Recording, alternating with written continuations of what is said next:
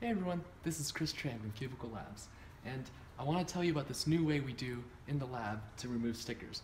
So, everything is molecules. If you look up the molecules that make up Rubik's Cube plastic, you'll see a huge information data sheet.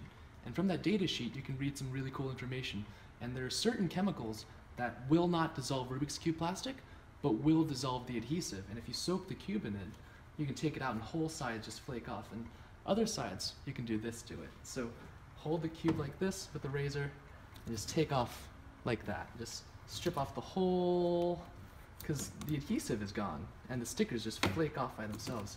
If you're feeling bold enough, you could even do 2 rows at the same time. And you just see how effortless this is. The stickers just come right off.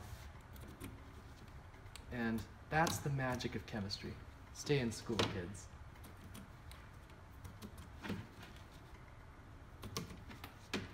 Just like that, I've unstickered a cube.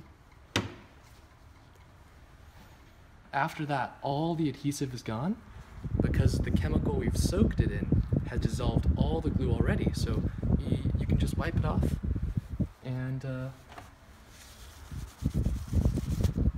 you can see how clean and shiny. Just a spot. There we go.